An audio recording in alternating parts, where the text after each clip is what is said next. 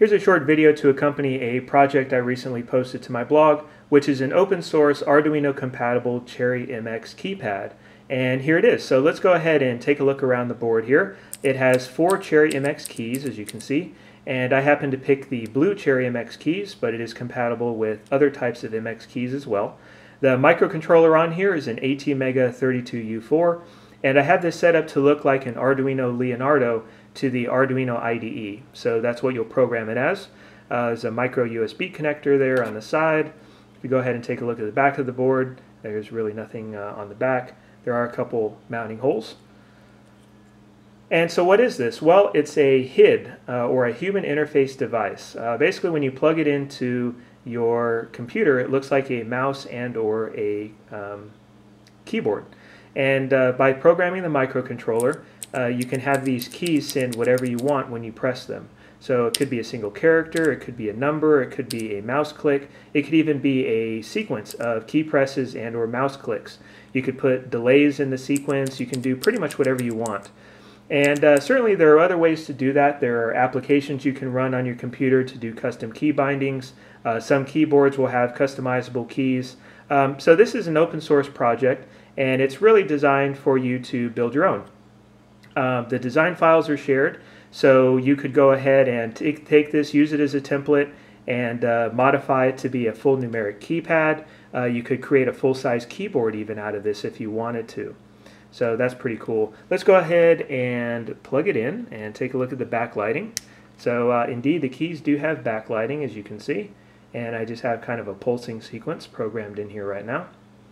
And the Cherry MX keys, it's kind of nice. They have a little spot in the side of the key for a 3mm LED, and I'm just driving those using one of the PWM pins from the 32U4.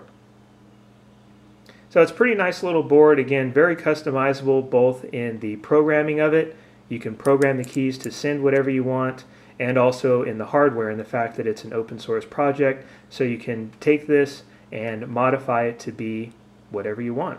So let's go ahead and connect this up to a computer and take a look at what we can do with it.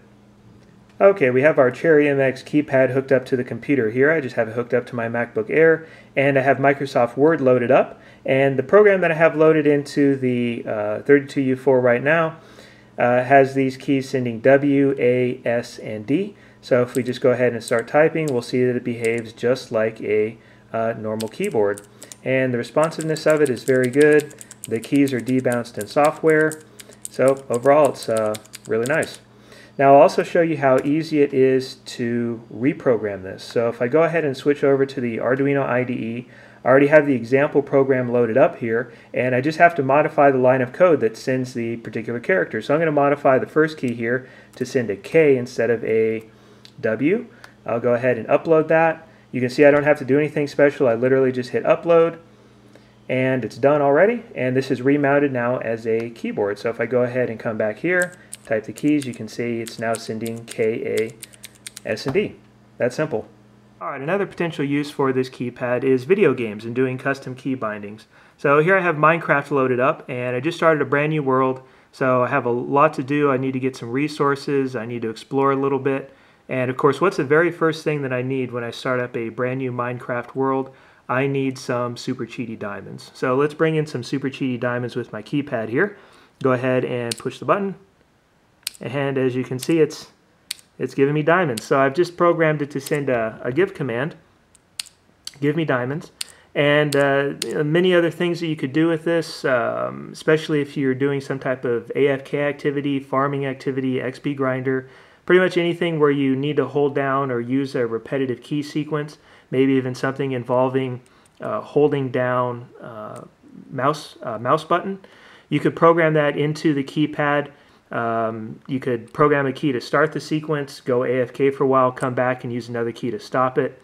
All kinds of stuff. And it's not just Minecraft, of course, many other video games, even productivity software, you know, lots of different opportunities to use a keypad like this to bind some custom command to the keypad and have it readily accessible on a hardware keypad. That can be a pretty useful thing.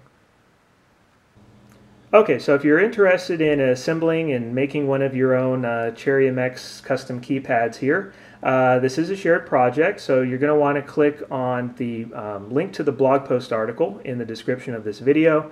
That'll take you over to my blog. I have, a lot of the information that I just went through in this video. I have all the design files. Those are shared on GitHub. It is already uploaded to OSHPark as a shared project, so you can order PCBs right now if you want to.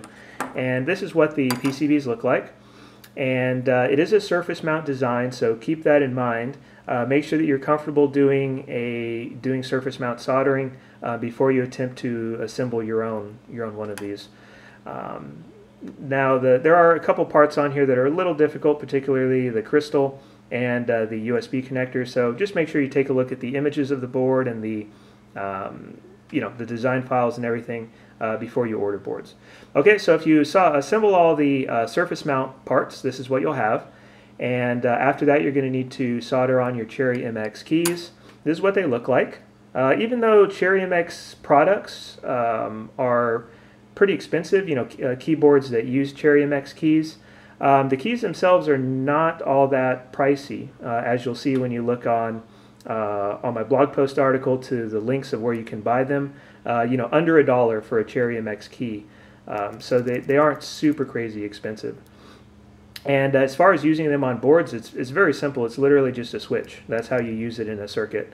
So you'll solder on your Cherry MX keys, and the 3mm LED here, as you can see, just goes into this little recess, and that's where the LED sits, and that'll just solder into the board.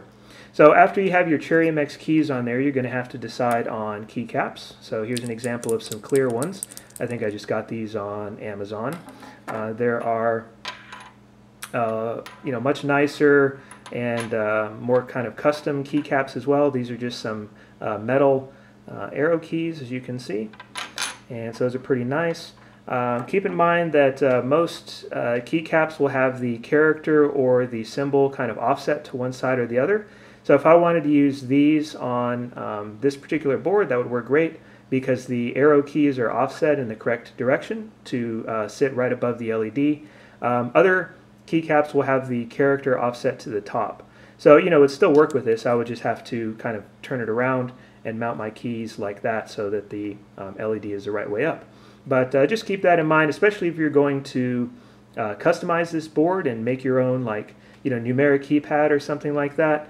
Just keep the orientation of the LEDs in mind so that it lines up exactly with your keycaps that you want to use, and so that the silkscreen and everything is kind of the right way up, if you will. And after you get your board fully assembled, you're going to need to load the bootloader. So you're going to need a programmer for that. You're going to want to use like an Atmel ICE or a USB Tiny ISP, and connect up to the programming port here and flash the bootloader to the ATmega 32U4. You can do that right from the Arduino IDE. After that, you will not need the programmer again. You only need it that first time to flash the bootloader. After that, you just plug it in via USB to your computer. That's how you program it, and that's how you use and power it. So that's pretty much it. Again, go ahead and check out the blog post article that I have linked down below. And if you have any questions or comments, please post them in the comments down below. Please post on my blog article. Also follow me on Twitter, which is @sync_channel. I'll have a link to that as well in the description of the video.